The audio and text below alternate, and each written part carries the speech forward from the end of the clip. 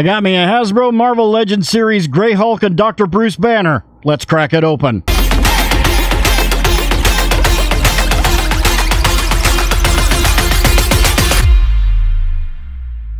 Greetings, toy heads, and welcome to another episode of Go Figure with me, your host, Eli Williams, here on the digitally Rebastard Network, the action figure show about news, reviews, collecting tips, customizations, kit bashing, everything that goes into this fun, nerdy hobby that you and I both love. And in this special episode, we're doing an unboxing and review of the Hasbro Marvel Legends Series Grey Hulk and Dr. Bruce Banner. I had this on pre-order from Amazon, just rolled in today, and just got off work and decided, hey, I'm going to share it with you guys. So let's have a look. Here on the front of the box, we can see the Grey Hulk and Dr. Bruce Banner here with the comic art on the front, which would be the first appearance of Hulk. I believe, James Wilkie, if you're watching this, verify that for me. Marvel Legends series up here on the top left-hand corner. Ages 4+, warning, choking hazard. Don't put Hulk in your mouth because you can't, and don't put Dr. Bruce Banner in your mouth because you probably can. Marvel Avengers, Beyond Earth's Mightiest, plastic-free packaging. Hasbro. On the top here, we've got the Avengers logo, 60 years of Earth's Mightiest. On the side, we've got more. It's a big box, so just take my word for it. There's some comic art there on the side. As well as on the other side, we've got some digital rendering of the figures. And then on the back here, we see the two figures with the accessories, Marvel Legends Series, Grey Hulk, Dr. Bruce Banner. Down here, attention, blah, blah, blah, jibbery-jabbery legal jargon, ages 0 to 3, you know what that means. If your child is not born yet, they shouldn't play with these toys. That's right, you're welcome. And Hasbro, Marvel, and then on the bottom, we've got more jibbery-jabbery legal jargon, multilingual, plastic-free packaging, Houses of Klingon, and barcode. And there we go. Let's get Trusty out and pew! And slice this open. Oh, looks like we just got a little bit of tape right there. And I think that's it. Is that it? Let's see here. Let's get that down in there without... I don't want to damage this package, so... I want to keep this box nice. Okay. That should... Well, actually, let's pop that. There we go. That's what I wanted. Okay. So, we'll flip-plop this open. And it doesn't have tape on the top and bottom there, so we can get this... Oh, look! Stupid piece of paper. Alright, got a big old cardboard tray, or cardboard something, and there's already something on the floor. Okay, let's get this out of the way. Ooh, that's a head. That's another Hulk head. Get that out of the way. This would be... Oh, this is the big steel girder thing or whatever. And then pull this out. We've got Dr. Banner. And then we have the Hulk. Really wasn't all that interested in getting this, but as some of you that watch my stuff know, I'm just going to get all this out of the way and drop it over there on the floor. But as many of you know, I'm going to bring the camera down because we don't need the pedestal for this. I'm a sucker for suit bodies, and this is, a suit body, but we're missing his glass. Hey, I found them! They were in a separate package taped to the box that I did not see.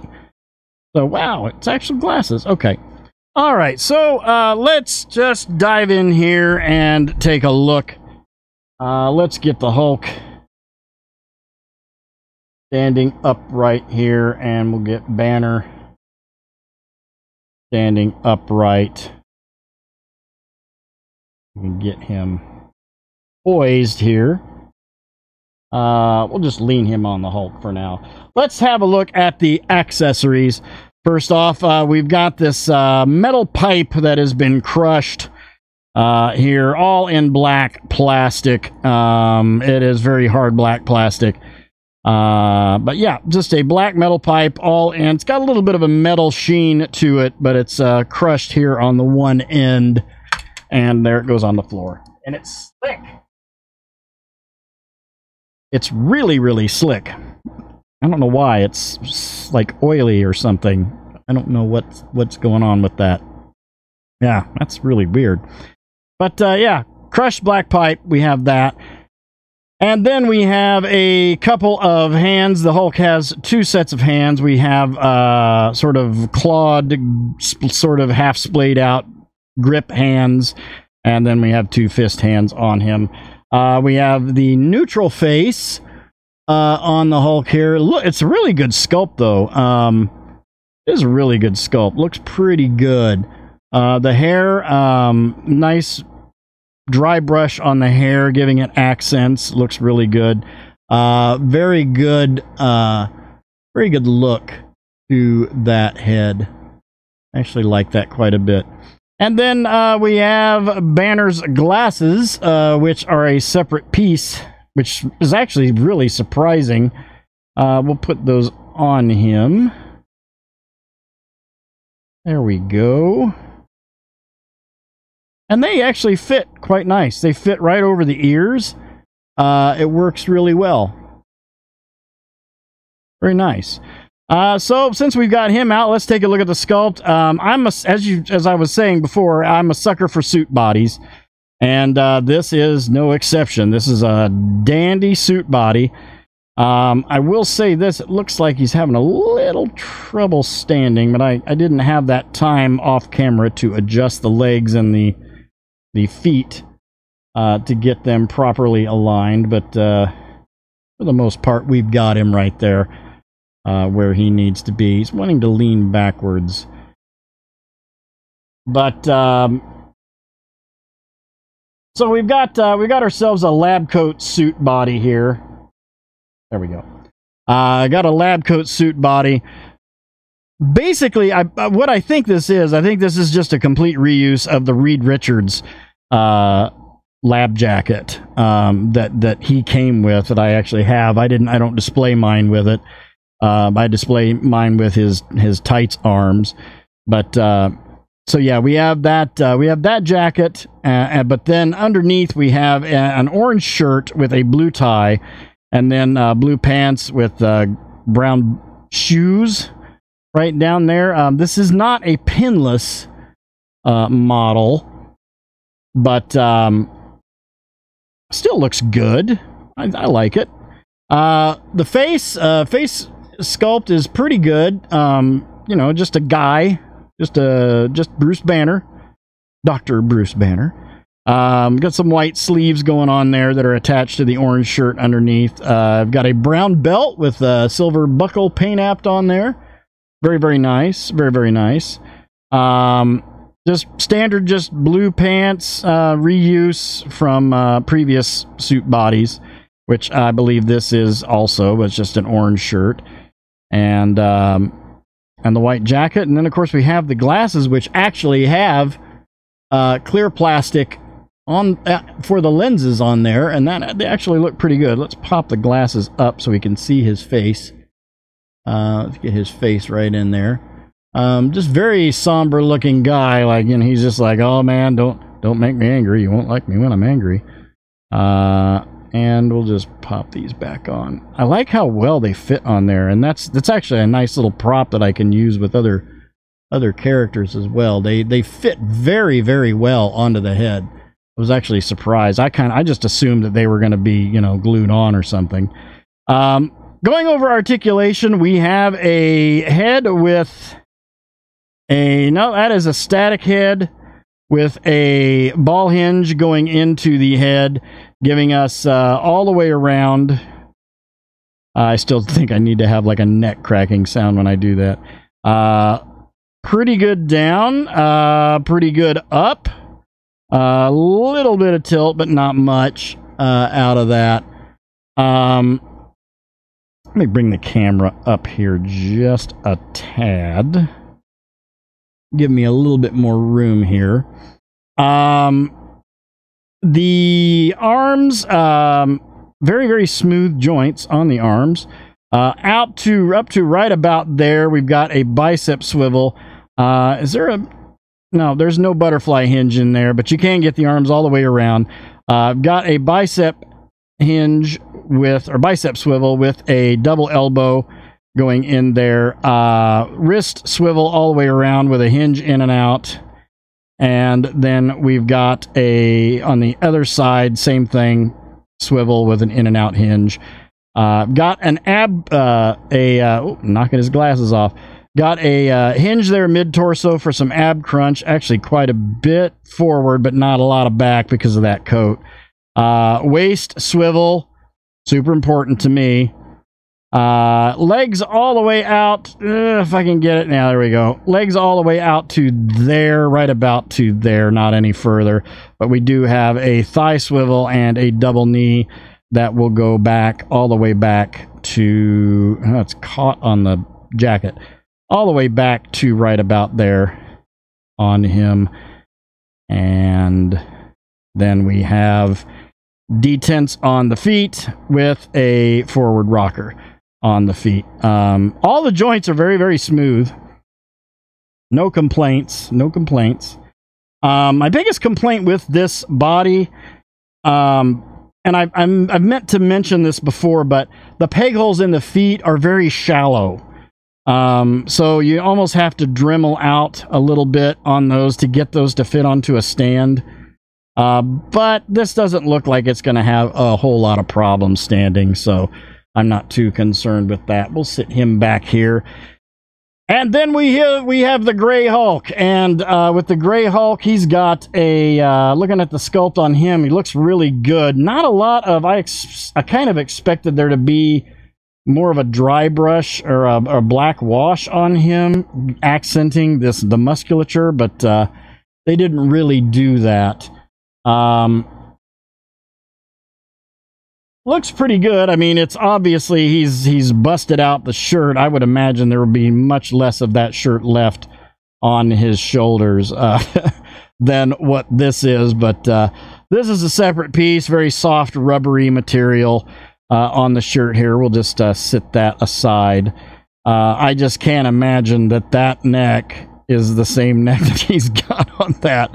But, you know, it's comic book, so whatever.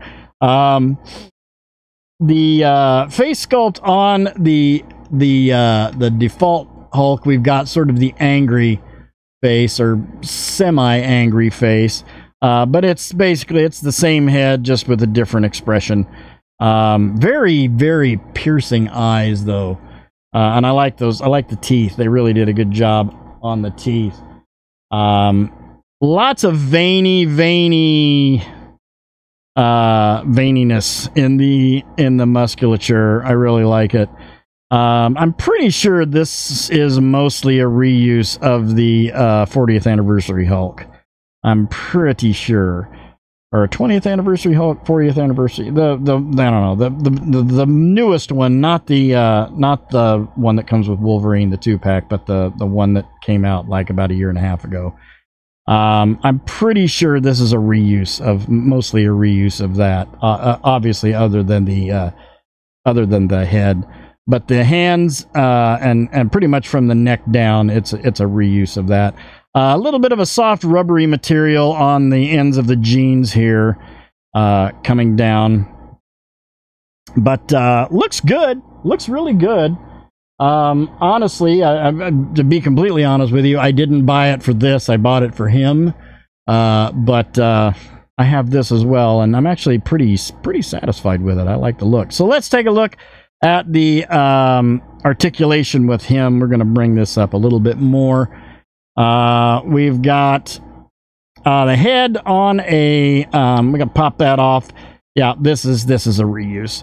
So we've got a dumbbell in a static neck going into the head right there, giving us all the way around, some down, not a whole lot of up. On the arms, we've got butterfly joints on the shoulders, with a hinge at the shoulder going up to right about there. Bicep swivel.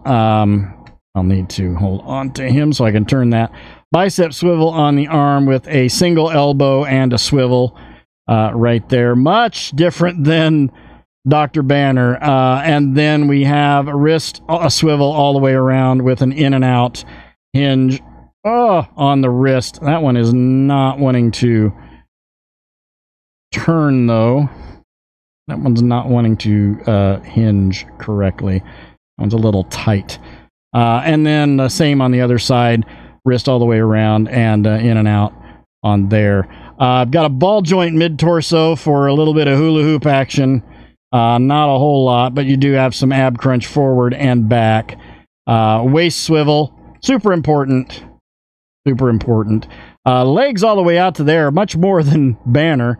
And no drop-down ball joint, but there is a thigh swivel and a double knee going back to right about there, is about as far as you're going to get it. And then we have the detents on the feet and a forward rocker.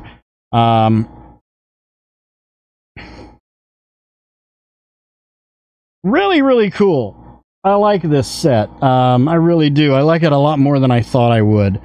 Let's put his other hands on. Let me have to pull him back here behind the camera. We'll pop his other. I like the splayed out hands, the claw grip hands.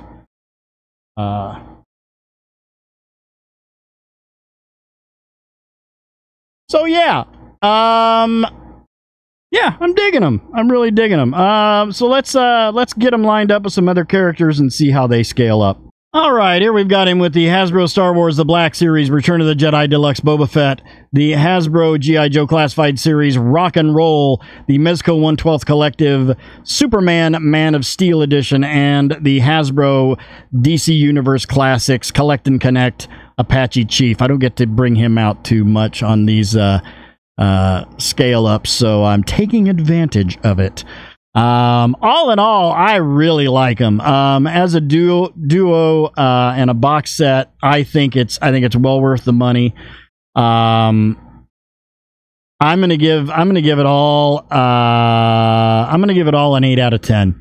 8 out of 10 on these. Banner by himself, I definitely give like a 9 out of 10 because I love the suit bodies. The suit bodies are just awesome. And they make it fun to pop the head off and put somebody else on there and have a crazy professor, you know, for a little skit or something. The Hulk looks great. I feel like it really should have that's why I'm giving it an 8 out of 10 instead of a, you know, joint 9 out of 10. Hulk by himself, I'd probably give a 6 out of 10. It could be a little bit better articulated because it would be really, really nice to have a super, super articulated Hulk. I know it's kind of hard to do because of the size of him and everything, but together, 7 out of 10.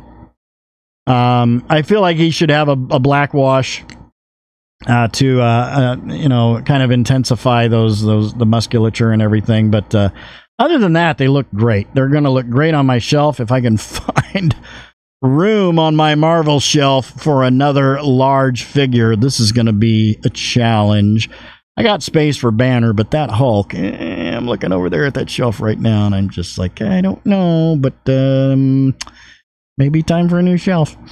At any rate, that'll do it for this episode. Thank you guys for watching. I hope you enjoyed that. Please remember to like, comment, and subscribe. Smash that bell so you can get information on all the good things coming out of the Digitally Rebastard Network. You all have a great week and a great day. I'll see you next time, and until then, don't forget to get your figure on. Take care.